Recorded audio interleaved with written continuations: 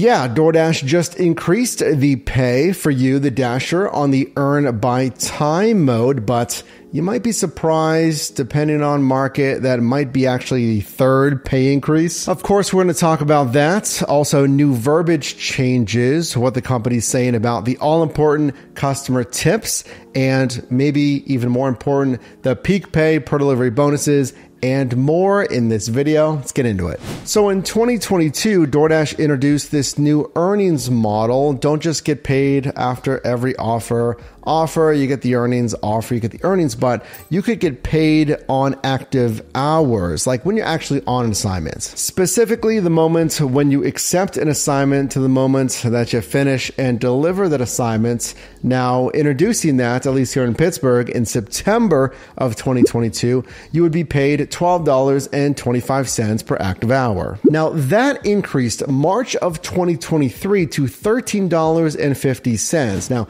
there's some incentive pay shown in blue here on this example, but the standard pay increased to $13.50 per active hour. But the next change, April 2023, bumping $13.50 all the way up to $16.50 standard per active hour. So now in January 2024, the third pay increase that I've noticed in my marketplace, and this new rate could give us clues about maybe your marketplace increasing active hourly pay. If they didn't do it already, it is now $17 per active hour. That's right, a 50-cent increase, but still an increase in the third one. And I know what you're saying here. Like, dude, A, that's your market. I don't have an increase. And B, 50 cents, really? All right, let me walk that back. Let me explain why this actually matters for your marketplace. But firstly, I need to correct myself. It's not actually $17 per active hour. It's actually $16.50. Well, no, that's not right. I just showed you. I saw it with my own eyes. It said $17 per active hour.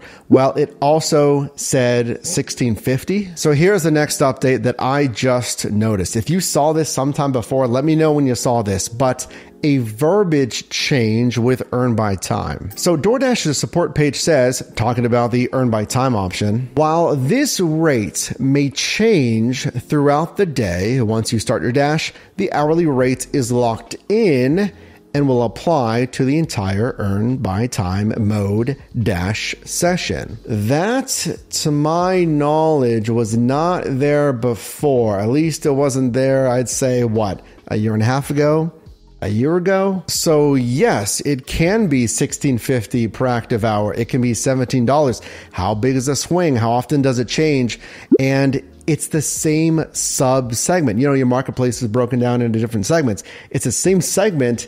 It's just different times of the day, and it can change now. Next update for you in 2024. What about tips though? Because we've seen directly from the company that when announcing earn by time, they themselves outrightly said tips will be lower. So you're sending me the non-tipping orders, or like literally the lowest tipping orders here in exchange for a guaranteed hourly rate, DoorDash. But then the company in 2023 said, well, tips may be lower. When it comes to your tips on earn by time as a DoorDash Dasher, now, January, at the time of filming this video, 2024, they say tips may be less frequent when you choose to earn by time. So they're still not saying outrightly like, hey, it's going to be lower, but it might be lower.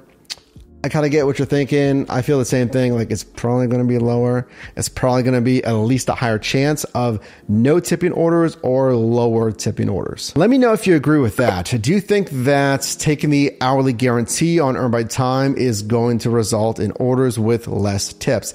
And then you're just left with base pay, $2 to $10 from DoorDash. But you're also able to get peak pay. But can you? Because March of 2023, DoorDash's support page said, quote, peak pay may not be available when you're earning by time. But I mean, peak pay is never guaranteed. It might always not be available, like earn by offer. There's no guarantee I'm going to have peak pay. So is that what you're saying? Or are you saying like, yeah, we're probably not going to offer peak pay when usually we'd offer peak pay on, let's say, earn by offer? So now, yeah, in 2024, there's a new verbiage, which is kind of the norm. Like going through their support pages, there's always little changes here, taking things out, adding as far as the verbiage. It says, can I earn more with the guaranteed hourly active rate? Yes, this includes the peak pay incentive.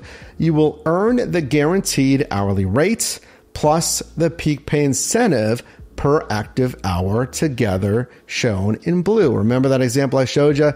It's the gray, like standard active hourly guarantee, and then the blue includes the promotional peak pay. Oh, like that one. What is that? $22.50. Plus I get tips on top of that. That seems pretty decent. What do you think? But still, I've said this before several times in 2023. In DoorDash, you should add this. I don't know why you wouldn't add this. So hopefully I'll see this in 2024. Why can't we see the scheduled hourly peak pay incentives? Because we can see the earn per offer, like the standard per offer bonus in the promotions tab. Why isn't there a little button or whatever toggle? Why can't we see the scheduled earn per time peak pay? All right, overall a verdict though, and I'm going to give you a strategy of when to use earn by time, especially if that's, again, comment down below because I need to compare that with what I have here in Pittsburgh. So are you seeing or have you seen an increase in your standard hourly guarantee? Number one, on the surface level, obviously this is something that DoorDash is focusing on. This is, at least here in Pittsburgh, okay, the third pay increase that we've seen on earn by time. While conversely, now that I think about it, there's been like no meaningful changes to peak pay other than, obviously we'll say that tapering that we're tracking. That just means like slightly less per offer peak pay throughout 2023, and that's a trend we're watching into 2024. Base pay hasn't changed, and they haven't changed that. It's still $2 to $10. And certainly, again, there hasn't been more peak pay, like more days, more dollars, more time slots, like just more of everything on the per offer peak pay. But if you're going to offer just too low of orders, whatever it is, like too low base pay, like base pay only offers with no bonus pay, let's say, and maybe there's no customer tip. Like I would like to see a minimum base pay of $7 for any no tipping order. That combined with at least $1.20 a mile, $1.50 would be a good compromise, and $1.75 plus would be really good for drivers, combined with, again, a standard base fare that's higher than the current $2. Because what that does is if there's no bonus pay, if there's no customer tip on that order, it's going to default to just the base pay. So you can see $2, $3, $4 orders. But anyway, let's talk about earn by time and when to use earn by time. So you're only paid when you're on an assignment. I get it. It's the same as earn per offer, right? You're not getting paid just sitting there, but earn by time. Okay. When I'm on an assignment, when would I want to get paid more for my time? When maybe an assignment is longer, right? Because if I'm doing two pickups, like McDonald's, Wendy's too? Should we do McDonald's, okay? And earn per offer, it takes 10 minutes, whatever. Yeah. Go to the lobby, it's ready, 10 minutes to go there and then pick it up. Say it pays like, I don't know, $10, whatever, right? And the miles are good, $10. For all in, what is that? Like 15 minutes? Maybe, yeah, let's call it 15 minutes all in, $10. Now, this order on earn by time, it is, let's say, what did I say? 10 minutes to the restaurant, 5 minutes to the customer. It's the same thing. It should be 15 minutes all in. But that 10 minutes to the restaurant and then, picking up at the restaurant turns into 30 minutes. It's 30 minutes because it's like midnight and I thought for some reason the lobby would be open and it's not. Like the doors are locked, so you have to go through the drive-thru. So there's already a line at the drive-thru and I should have got in it, but I parked, went to the door, it's locked, more and more cars are filling in because it's midnight, bar rush, and then I have to get in line, I have to wait in line behind like 6 other cars. So if there's hourly peak pay, let's say it is $17 here in Pittsburgh, right? But I have like a $4, which is really good, hourly bonus, then I'm getting paid that entire time for the 30 minutes that the entire thing's going to take. Technically, it would have been 35 minutes in our example because we said 5 minutes from the restaurant to the customer, but let's just for easy math say 30 minutes. So if it's $21 with the $4 hourly bonus pay. Originally would have been $17 an hour. Now it's $21. So just have that and you get paid that amount for 30 minutes. Or that would have been $10.50 for 30 minutes. So if you can get immediately an order, what we call ping pong orders, I make my drop, boom, I got another order immediately. So the timer of getting paid really never stops. The timer starts again, remember, when you accept it to when you make the delivery. So it's starting again at the $21 with the bonus pay in our example. So if that next order takes 30 minutes, if it's farther driving, if it's tough parking, there's a line in the restaurant or another drive-through line, then imagine like it's another 30 minutes, right? So the entire hour, or basically all of the hour I'm on active time, then I get the full $21. So I need to ask you, is that when you would use Earn by Time?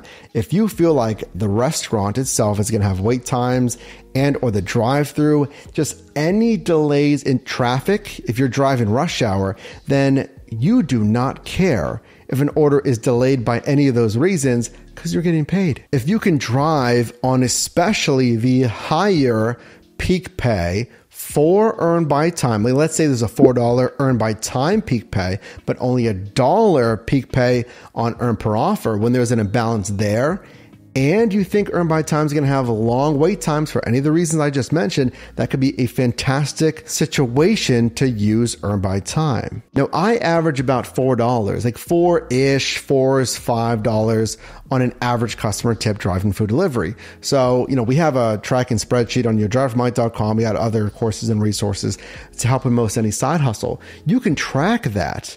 Well, maybe my average tip is like $2 on Earn by Time. But if you're getting more peak pay on Earn by Time, you could still make more money. Do you drive, answer this down below in the comments, do you drive enough scenarios that it would make sense for Earn by Time? If you're like, hey, I don't have long drive-throughs, I don't take any fast food runs, I don't have any typical times where Earn by Time would make sense because I'm not waiting. So that's a concern though that I have. Well, are they taking away? Are they offering less peak pay on Earn per offer and kind of nudging it over to Earn by Time?